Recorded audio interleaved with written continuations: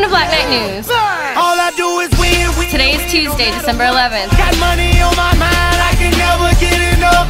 And every time I step up in the building, everybody hands go up. I'm Michaela. And I'm Kyler. Today's announcements include club announcements and sports.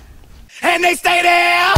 Attention seniors, the deadline for ordering caps and gowns is December 15th. You can drop off orders to Miss Howard in room HT3 until Friday, December 14th. You may pay with cash or check. Make checks payable to Jostens. You may also place orders online at jostens.com. The cost with tax is $30, $45 after December 15th. The price goes up to $50. If you have any questions or need an order form, please stop by Miss Howard's room, HT3. Students Advisory will not meet on Wednesday. Please stand by for sounds around grounds.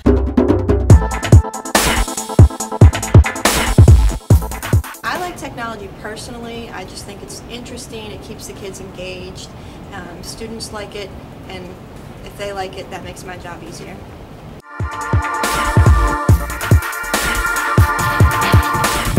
I think the people that use them need more understanding, because if you don't know about it, there's no way that you can use it properly.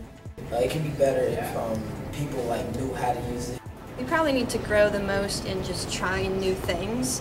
I think everybody who's using them needs to not necessarily know more, but should regularly be updated on what they can be used for and how to fix problems. I think that goes for both students and teachers and administrators. Okay, I think both the teachers and the students could use more training with the tablets. The teachers don't own or have the same device as the students, so I think additional training for the teachers would be helpful.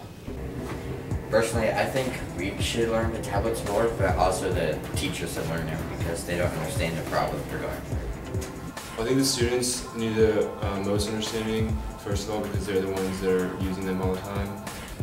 But I also think that teachers need to have some understanding of the tablets, because a lot of the issues that arise in classrooms could be solved in the classroom, if teachers had a little more knowledge of how to use them.